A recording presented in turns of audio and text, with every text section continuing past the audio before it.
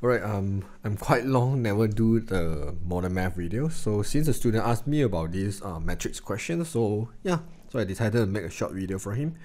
Right, so in this question, right, you basically have three information. They tell you the matrix P, and then they tell you the matrix Q, and then they give you an equation PQ equals to QP, and the question asks you to find the value of X and Y.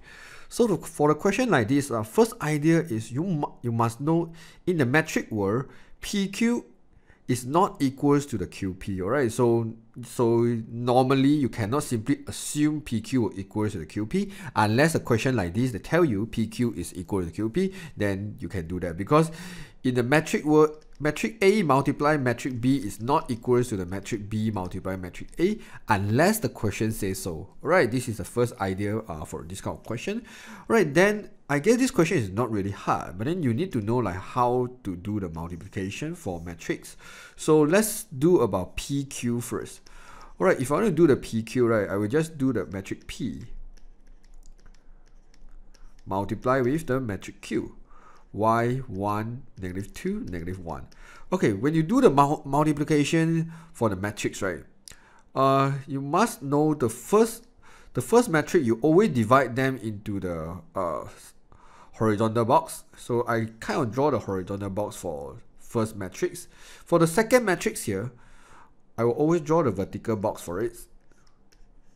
Okay, what I want to do here is right like this. You will see a horizontal box. Later we'll need to multiply the vertical box. So first number multiply with the first number here, and then the second number going to multiply with the second number.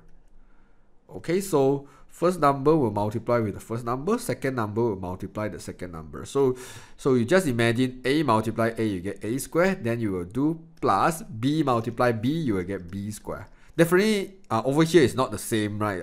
Okay, I just give you an example. This is how you do the multiplication later. Alright, this is first idea.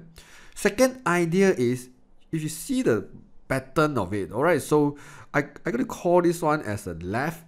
So you can see I have left and right? This one will be right.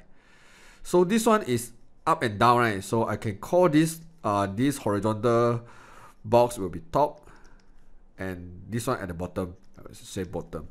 So what happened is after multiplication, right, if the top multiply left, you will get the top left. So here also got top, bottom, left and right? So you just imagine if I use the top to multiply left, I should get top left here. Top left.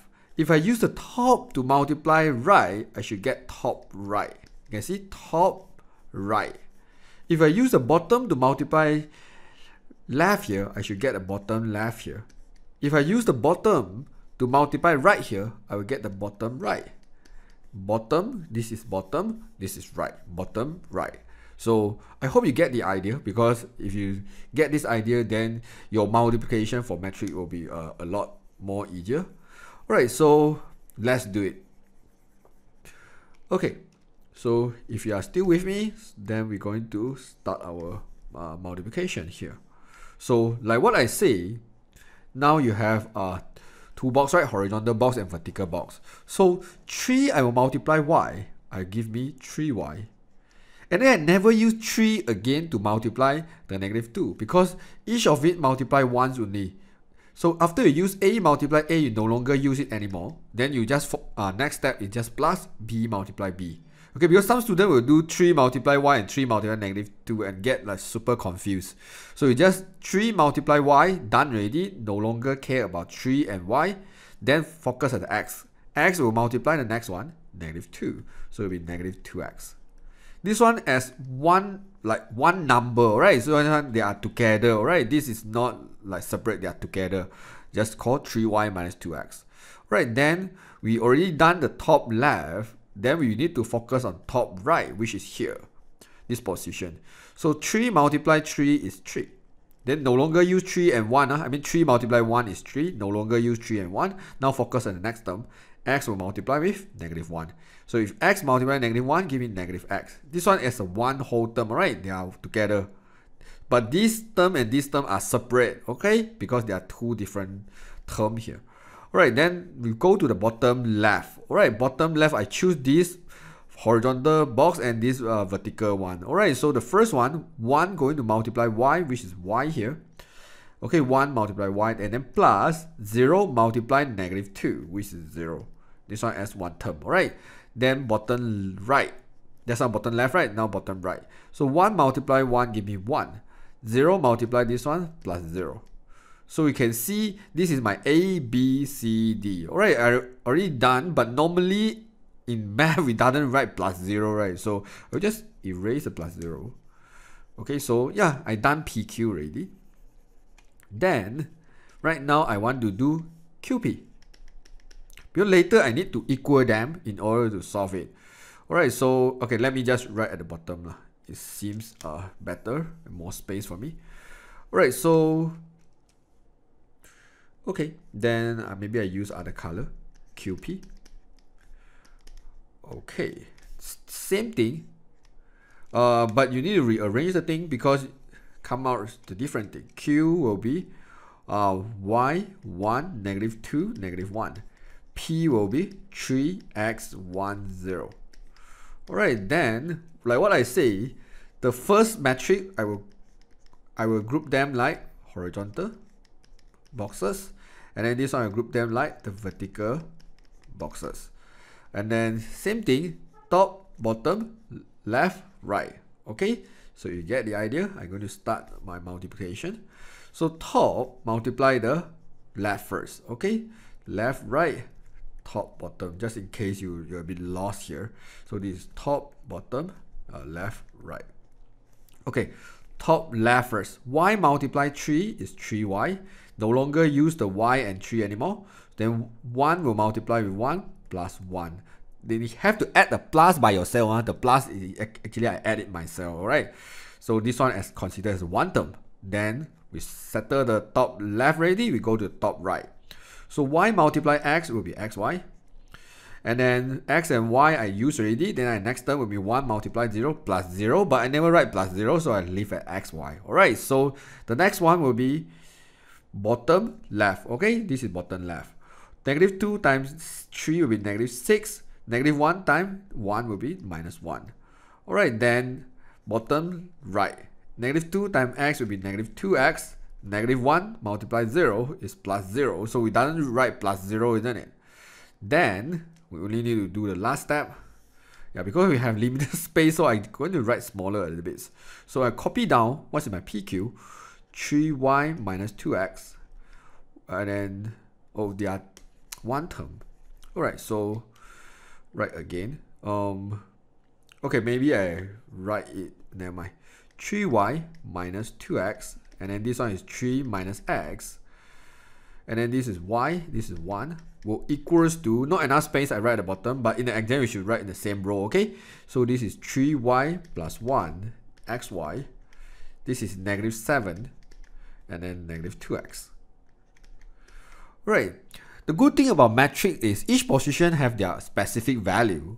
So that means what? So I will not choose the first two positions to do the comparing because I kind of need to solve the equation. I'm so lazy to solve it. But I will just choose the third position, which is y equals to negative 7. So therefore my first answer, y equals to negative 7. And then next thing I will choose the last position because it seems easier for me. That means 1 is equals to negative 2x.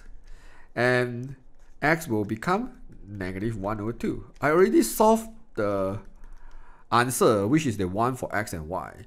And you might ask, what if you choose the first two? What happens? Yeah, but let's expose. But in the exam, definitely you choose the easiest one, okay? Because definitely you do this one, you will actually get the faster way of getting your answer. But I write down my answer first. Alright, but we try to expose what if we doesn't choose the easiest one, we choose a hard one. We say this one will equal to this one. So 3y minus 2x equals to 3y plus 1. Then we solve by 3y minus 3y, you get 0. Then x equals to negative 1 over 2. Then we choose this one and this one. So we will say 3 minus x equals to xy. What is our x? We have our x, right? So our x will be negative 1 over 2. Negative 1 over 2 multiplied with y. So here, if you use the calculator, it's 3 plus half, right, which is 3.5 or 7 over 2 equals to negative y over 2. Then I simplify the 2 and 2, y equals to negative 7. I still getting back the same answer. Do you see that? So you can choose any of the position to compare. But make sure if you choose the top left, you must comparing with the top left. You don't choose the top left compared with the top right, and then you definitely will not get the correct answer.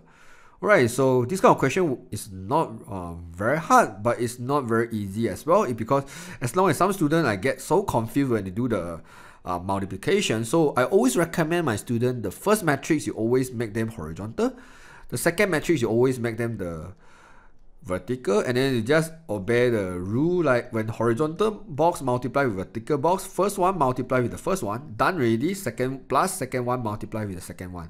Just follow this rule and then keep on practice. When you get used to it, you definitely can do the matrix topic very fast. Alright, I hope this video do make you understand better about how to multiply the matrix. I'm going to see you guys in the next video. Bye bye.